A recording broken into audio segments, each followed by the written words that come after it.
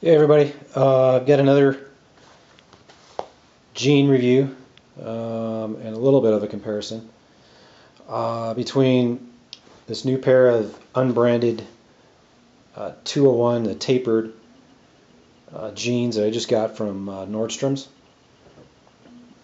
and the Levi's 501 premium goods, shrink to fit, 12 and a half ounce raw denim that I've had for probably a little over a month, and I've been wearing quite a bit. But back to the unbranded. I just got these from Nordstrom, and like in my other video, if you check that out on these, the 501s, I purchased them online. The Levi's directly from Levi's website, because that's the only place in town, or the only place I can get them, because in town here there's really not a venue for a wide variety of different types of Levi's. So I picked those up from Levi's website on a promotion deal, and I got a really good deal on those Levi's. The unbranded, I checked a few different websites, and the best one was Nordstrom's. And part of the reason that Nordstrom's was the one to go with is that you can get the pants, they'll ship them to you free, and they will also accept the pants in exchange or return for free. They send you a parcel select return service slip with the package, so that if you do not like it, simply put it back in the box, slap on the return label, and send it back to them for free. So I thought, you know what, that's perfect, because I can't go someplace in town and try on different unbranded brand jeans and see if they fit or if I like them, etc., etc. So the Nordstrom's was the best website that I could come across for the unbranded jeans. And they're about $82. That's pretty average price, I think. Seems to be $82 is about what you'll find, whether you go to their Nordstrom's or a different website. The premium goods were a little bit more, $118. But if you're patient and you wait, sign up to get their email promotions sent to you. If you're patient, you can get these jeans up to 40% off, because it's once or twice a year they'll have a 40% off promotion and free shipping. And if I remember right, that's what I used to buy these pants. So I got a really good deal on them. It was actually under the price of the unbranded, a little bit less. So I like these jeans a lot. I think there's a lot of value. $82 is still a lot for a lot of people to spend on a pair of jeans. I can understand that. They are, it's 14 and a half ounce raw denim, and the finish on them is nice. You can tell that it's done fairly well. They're not made in the USA, neither are the Levi's. The premium goods Levi's are not made in the USA either. But the overall quality of the jeans is pretty nice. It's of course Selvedge denim, and you can see that in the stitching. There's the Levi's version, which I kind of like the Levi's red and white a little better than the unbranded brand blue and white. I don't know, I just like the red a little bit better. I do like, for example, the stitching on the Levi's a little bit better as far as the color goes. I just like that yellow. It just kind of pops. So I think that's kind of nice compared to the unbranded, which is a little more, just mellow. I don't know, for lack of a better word. Some of the features of the pants are nice. I like the pockets on these unbranded brand jeans. They're pretty deep, a little bit deeper than Levi's, a little bit tighter fit too. So like with my cell phone, I've got a Galaxy 4, and it goes all the way in, and it's just feels like it's secure. It's not going to pop out. Doesn't have the tip of it kind of sticking out. So the back pockets I like, because I do carry my cell phone there. That's pretty much the only place I carry it. It's my back pocket. So I like that over the Levi's, because the Levi's are a little bit more baggy, a little wider. So the back pocket on those I like a lot.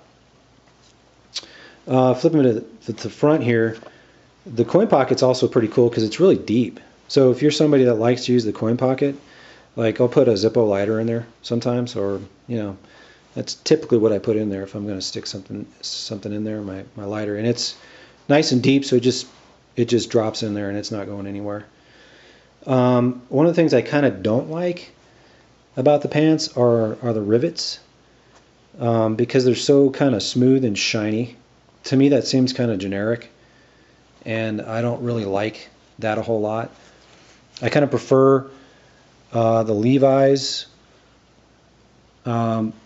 with it just has a little more texture to it. It has a little more patina to it, so I prefer that versus the kind of real smooth, flashy looking rivets. A good thing about the rivets that they did on the Unbranded is they riveted the back pockets, and I think that's a nice touch. That's something that Levi's used to do many years ago, and they stopped doing, and they went to a bar tack, which is the stitching you see right here, and that's what they went to. The Unbranded actually has, if you look really closely, it actually has both. So it has the rivet and the bar tack for the back pocket. So I mean, they're really reinforced, and I think that's a nice feature. If you flip them over again, of course you don't see them from this side because they're covered. They're hidden so that they're not going to scratch furniture, or when you lean up against the car or whatever, it's not going to scratch the car. So I mean, that's a nice little touch. I definitely like that. The stitching is, pretty quality. Looks good. It's got some double stitching here. Levi's is just like a single stitch. The feel of the denim too, I like it. Feels good. 14.5 ounces. It just feels nice. I like that. The other downside to these jeans, though, that is kind of a deal killer for me, and I'm probably going to send these back. So, yeah, I wanted to do the review first for somebody out there. Just give them maybe some information that's not already on YouTube right now. I know there's other videos, but maybe I did do a little different angle, maybe catch it in a little different way. But one of the things I did not like about the Unbranded jean was the cut. For me, I don't like the low-rise cut, and there's about an inch difference between the 501s and the taper fit 201. It's kind of tight in the crotch, and kind of a short fly to it. So, and I noticed that right away when I was going to put the pants on. You've got four total buttons, and with the Levi's you've got a total of 5. So there's about an inch, maybe maybe a little bit more than an inch difference between those two. And for my particular comfort and body, the way that they fit, they just didn't fit the way I wanted them to fit. But there again is the beauty of Nordstrom's, because you can try them on, see if you like them, and if you don't, you send them back for free. So that's what I'm going to do with these pants. Unfortunately, I wish at this point Unbranded does not have a mid-rise jean. They only have a low rise. So I'm hoping at some point that they'll make a mid-rise, because other than that, I really like the jeans a lot. So it's kind of unfortunate. That's basically about it. I think you couldn't really go wrong with the unbranded jeans. You know, it's a lot of value if you want Selvedge denim. Or, you know, like I said, you can also go the route of getting a pair of Levi's if you're patient.